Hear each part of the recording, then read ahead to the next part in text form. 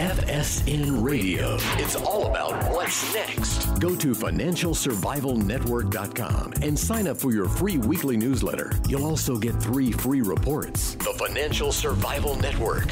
It's all about what's next.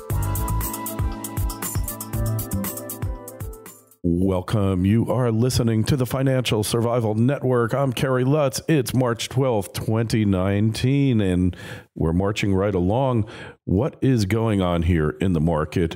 Well, what do you need to do to stay safe and not see your savings, your investments wiped out when the market inevitably collapses? All these questions will be answered and many more. First, as always, please email us. We love getting your missives. I always, first thing in the morning, I'm at an undisclosed coffee shop in northern Palm Beach County, downing that Java. I am still going to do the show from a Starbucks shortly, but there's a new one about to open up here. It will have adequate electric for me to plug my equipment in. We're going to do this, I promise you. So email us, kl@kerrylutz.com. So the issue of savings, what do we do here? How do you do it? Well, we've got with us now financial expert Eddie Ghabour. He's been on here many times. New book out, The Common Sense Bull. So Eddie, as always, welcome to the show. So Common Sense Bull, what is that about? So the Common Sense Bull, as the title says, is really using some common sense approach that I've used for my 20-plus year career with our clients and have able to navigate successfully through all kinds of crazy markets we've seen in the last 20 years. And I think one of the biggest misconceptions is that it's this impossible task to be financially independent. And the point of this book is to make it available for people so that way it's written in a form that everyone can apply to their life, no matter what stage of life they're in, no matter what their career path is. Because it really comes down to just some core principles that have been there forever that if you stick to, you'll be successful financially.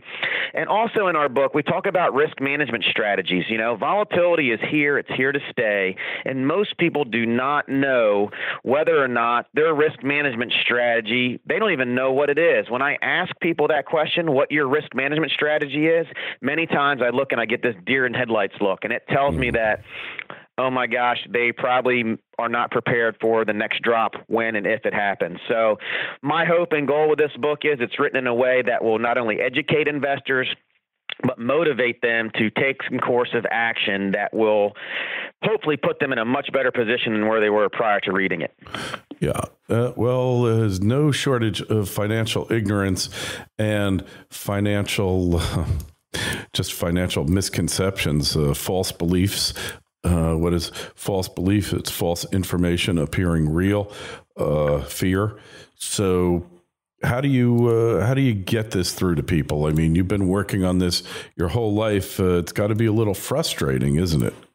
It is frustrating at times. I think in today's world, I think some people want to try to find, so how do you get rich quick? It's kind of like they want instant gratification and they don't want to sacrifice a little bit today for a secure future. And so when you meet someone like that and you try to drill in their head that it's about building a plan and building a strategy, and more importantly, having someone that you can trust to hold you accountable, and that over time, with the right core principles and risk management strategy, you can attain a level of financial independence that you probably would have never been able to do without the right plan. But unfortunately, sometimes people come into it and they just want instant gratification. They want to find the next Apple and the next Google or the next Amazon. And, frankly, they're probably better off just going to the casino. Mm-hmm. You think so, huh? Casino better than the market? Well, at least it happens a lot faster and you go broke faster. So maybe you learned your lesson faster as well, right? That's right. And again, I think the book kind of lays out what type of risk management strategies may be suitable for different types of investors out there. But more importantly, trying to concentrate on really building a plan with some goals and goal setting in regards to really truly what you want your retirement to look like. Because there's not one set answer for everyone, because everyone's situation is different. And that's where a lot of misinformation comes out is, I'll have someone that wants us to interview them to see if they're a fit for our company, and they'll just ask me, how much money do I need to be retired? And, I don't know anything about them. And there's not a one set answer. And that's what hopefully this book will get through to these folks. Yeah, so there's no one size fits all. So one of the things you mentioned is the depressingly low savings rate that Americans have, especially when you compare them to Chinese and other countries around the world. We're dramatically undersaved here. We are. And I know a lot of it is, unfortunately, it's the younger generation that is, we've heard the saying, keeping up with the Joneses, and credit has just become too easy. Credit card debt is increasing because everyone wants that instant gratification. They're more concerned with what society thinks their success is versus kind of being that millionaire next door that pays themselves first. They probably don't have the fanciest car or the nicest clothes, but guess what? When you look at their net worth statement, they're in a position of financial independence. And unfortunately, there's a lot of folks that they say they're living paycheck to paycheck, but they're probably spending, several $1,000s a year at Starbucks, and they're not saving money in their 401k. So it's really trying to find that balance. And hopefully this book will help educate people, because that's the other thing too, is I think you'll see that some of this stuff, people graduate high school and they've never even heard of an IRA or a stock. It's maybe not even taught to them at school or even discussed at home. Mm-hmm. Yes, I totally get what you mean. And financial education really is at a premium. Robert Kiyosaki talks about this a lot in his writings. And so what is the best way to educate individuals about the options available that you have, and why you need to defer gratification till a later date, not go buy that new car, lease it, finance it, whatever, because it costs you so much and you don't even realize what it's costing because, hey, you're just paying it, you're just paying it monthly. You barely even notice it, right? You're exactly right. And how do you get that message out? Obviously, my hope is that my book does this to a certain degree. But to your point, it needs to start in the schools. It needs to be discussed at home. And you have to educate in many various ways, because people will learn in different ways as well, too. And just hopefully more and more people will grasp the idea that, hey, my grandparents are retired because they sacrificed a little bit today to have a brighter future. And they have to change their mindset of having to buy everything that they need or they think they need at that moment. It's almost become too easy. You sit on your couch and you can buy something on Amazon and it's sitting on your front doorstep the next day. People don't even realize how much money is going out the door. They don't do cash flow statements. They don't do net worth statements. They have no idea what they're spending or what's coming in. They're running their household very poorly from a business perspective. Mm-hmm. And this is a little scary because, you don't want to be an 85-year-old greeter at Walmart or a cashier at a mini mart. Not that there's anything wrong with that. I'm not putting it down, but it's just when you're 85 years old, you kind of want something a little, you want to take it easy.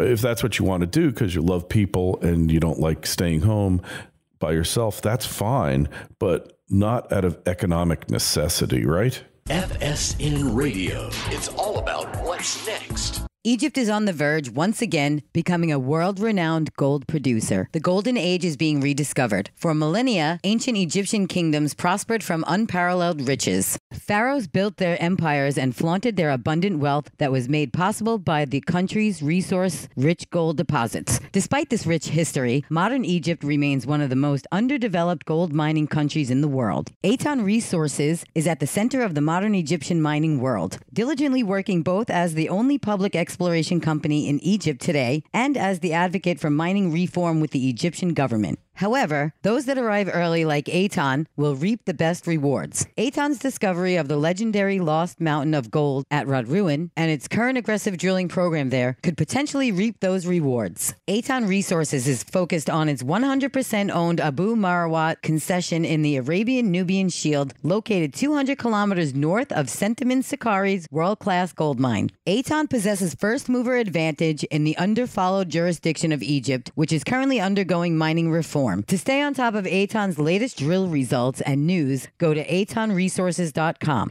Eitan trades on the Toronto Venture Exchange under the ticker AAN and on the OTC under the ticker ANLBF. The Financial Survival Network. It's all about what's next. That's right. We tell people, unfortunately, I've learned so much from my clients over the last 20 years because a majority of my clients are retired. So I've seen firsthand what they have done to be financially independent. And our clients that are working, they're working because they want to, not because they have to. And again, the goal with this book is to share some of these, and hopefully some younger folks will be interested in reading it to hopefully motivate them to be like our client base. They've sacrificed and they live within their means, and they've done the core principles it takes to be financially independent. But again, it's unfortunate. It's a younger generation that just doesn't seem to get it from a broad-based perspective. I'm sure there's some of them out there that are, so I don't want to just assume they're all that way. But the statistics don't lie that a majority of people are very short-sighted and they're not thinking about their future. And if they don't, they're going to sorely regret it when they're later in age. Yes. So, I remember a psychological test. It was called emotional EQ, emotional quotient. IQ is intelligence quotient. And what they did was to test where these people were going in life, how successful they would be. As kids, all they did was basically give them M&Ms and say, look, you can eat all these M&Ms now, but if you only eat a few and save the rest for later, we have a special prize for you, a special reward. And the kids who were able to defer their immediate gratification were the ones who were generally going to be more successful in life. And maybe we need an investor test, Eddie, that shows that very same thing, because now we know this. We know how it works.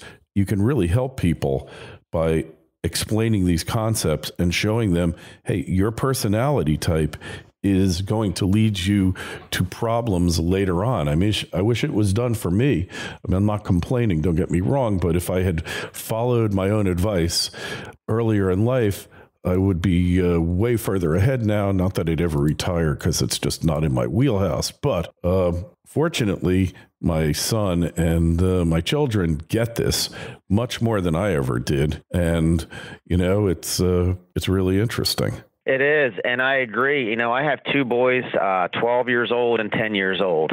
And for 2 years now, I've been educating them on stocks and the value of investing. So, when they do their lemonade stand in the summertime and they make $10, we have that conversation of, you can go to the store and spend that $10, or you can spend $5 and save $5. So that way down the road, you can buy 2 or 3 of those toys that you were going to be able to buy today because of the value of sacrificing a little bit today.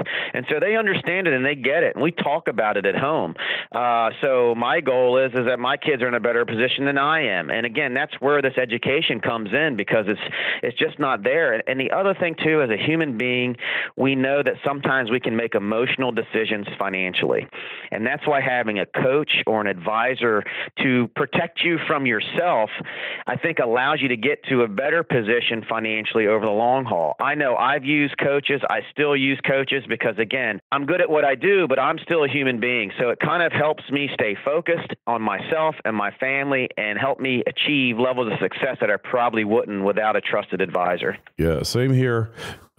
Anything that you're learning outside of childhood, you need a coach, you need a private tutor, if you will, to get you that information, because it's not that it becomes harder to learn as you age, although there is some truth to that.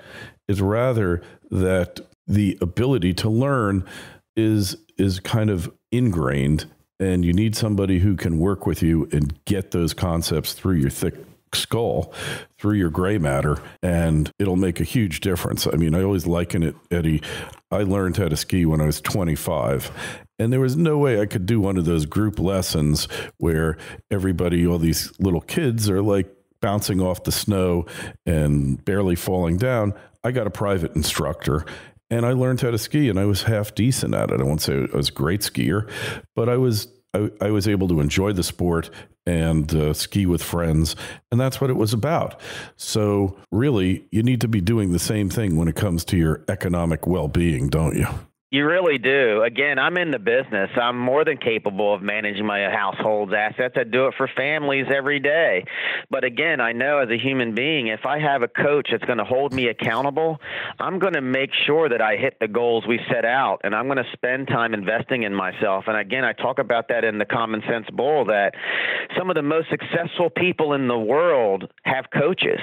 In the business world, in the sports world, we all need someone to help push us and help hold us accountable. And, you know, I learned that early on and was very surprised at how many people actually work with coaches and advisors, people you probably would have never even thought of.